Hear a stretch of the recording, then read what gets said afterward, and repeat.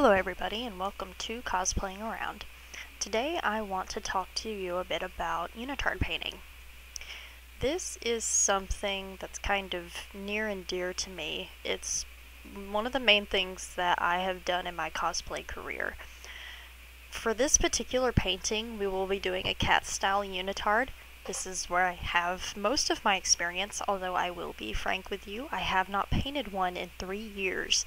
So this was very fun for me because it was kind of a blast from the past and also reminded me that practice is very important. You can't always just pick something up and it come out correctly, especially if it was something you weren't always that great at to begin with. With that said, you will need to buy textile paints. I usually get these from dickblick.com. I'm not going to tell you that's the best price because really, I never price checked it. I haven't bought paint in a really long time. I bought these a year ago for a completely different project, so I almost didn't have enough to finish what I started. But I bought it from there whenever I was younger. I've just kind of stuck with it because I know that I'm going to get reliable service, and in the past, if something went wrong, they were very quick to fix it, so they have a little bit of my loyalty. I do have to say that if you are going to make an order from there, make a large purchase because the shipping price is going to be kind of expensive no matter what. It's usually around $12 or $13. So if you only need $5 worth of paint, please consider looking on eBay or somewhere where you might be able to get a better deal. So today I'm going to be painting a cat's unitard on a single seam unitard. You might not know what that is. It's kind of something that I don't think a lot of people know unless you're in a very specific kind of cosplay. Cat's cosplay does not necessarily require a single seam unitard by any means at all. You could do side seams, you could do front seams, it doesn't really matter. But single seam is the most quote-unquote authentic, as that is the type that they use in the actual show. Single seam's a little bit of a misnomer because there's obviously going to be more than one seam. You have to put arms on it. But it only has one seam running down the back, and the seam continues on down both of the legs, so there is no seam on the sides. So then the only visible seam that's not on the back on the armholes.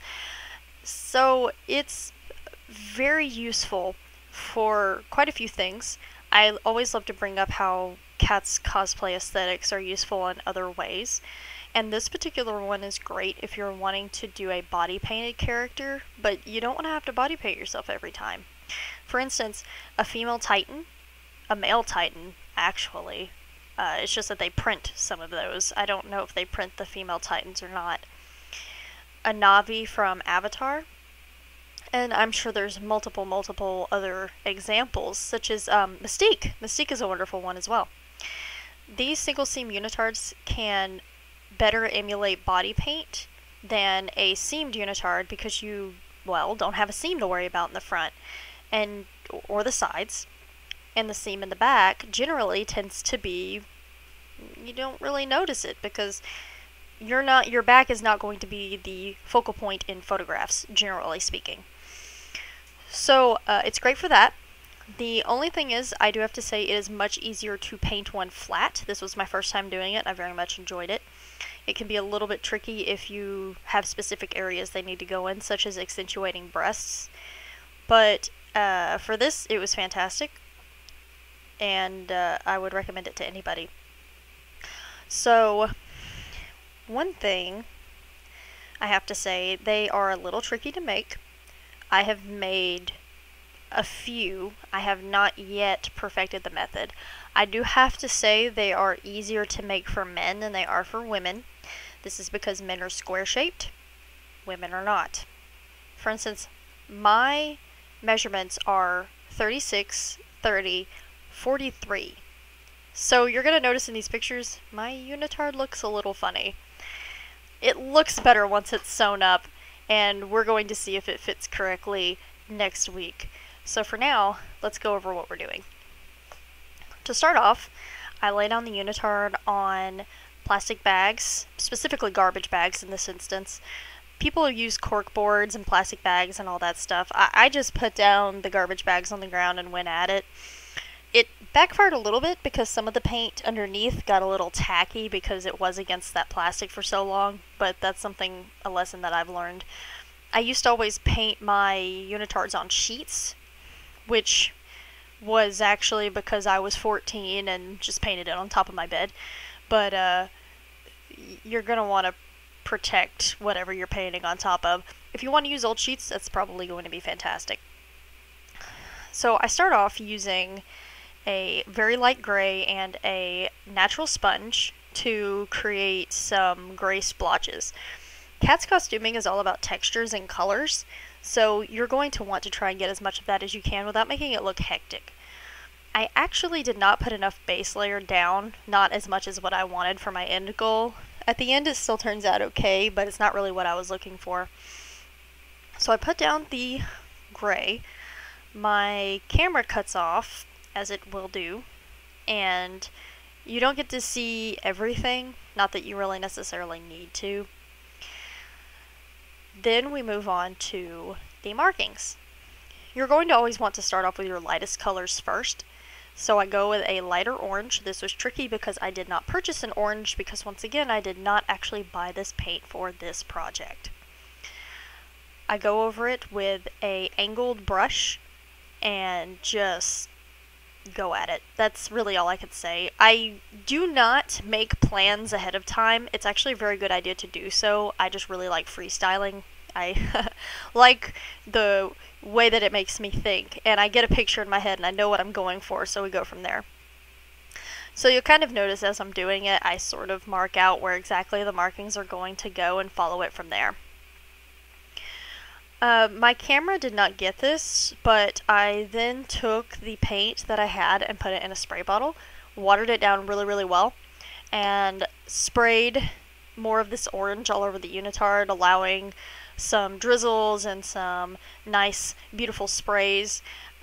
This, I wish I'd done more, actually, because I really wanted more orange underneath, but I was afraid of having too much orange because I also wanted the gray and the white. Lesson learned. It's all you can do is really experiment and see where it goes. After this, I mix a darker orange because this has to match that wig that I made for you guys a couple months ago. That orange has a lot of red in it and is very burnt, and I wanted it needs to match. That's the long and the short of it. It needs to match. So I go and I mix some reddish orange and water it down a little bit more than the other orange, so it'll almost do a little bit of a watercolor effect. And then I go over that, over the stripes, until it seeps in and you get a really nice color. After that, we go to the black. This is the part I always dread anytime I make a cat's costume. It's simultaneously the most fun part and the most nerve-wracking. I have a bad habit of cutting my black a little too much, meaning I dilute the textile paint with a little bit too much Dynaflow or water. In this instance, I had to be particularly careful because I only had one pot of black, did not buy it for this costume, and a large pot of colorless extender. The problem is you can still only use so much colorless extender before it dilutes the black, and I needed to cut it with water also to make it thin enough to go through the bottle correctly. Sometimes I cut it too much, and sometimes I didn't cut it enough, and most of the time I just used way too much paint. I used a plastic tip bottle. Honestly, I have bought metal tip bottles in the past, and they are worth buying. I mostly did not get them for this project because I had last minute planned to do this. I got really excited about it and kind of let that overcome my logic and reasoning. You can order those off of dickblick.com whenever you order your textile paints. The metal tip bottles are going to help a lot because it makes a smaller surface and you're not going to have as much blotching as you're going to see on mine. That's also caused by the fact that I get overexcited and I just scribble everywhere. I've only made a small handful of costumes that actually used the squeeze bottle for the black because I was very stubborn whenever I was younger and refused to use one. So I'm really not used to it. However, the end result I'm still very happy with. I'm going to be sewing that up next week whenever I write my article on how to make a single seam unitard, although it's really a little bit more of a follow along because I'm not going to tell you exactly how to make one because I don't really know exactly how to make one. A little bit of a hit or miss, but we're going to see if I did a good job and it fits correctly. I think that it will, but we'll find out, and we'll see that next week here at the Culture Cache. I hope to see you guys, and have a great day. Bye.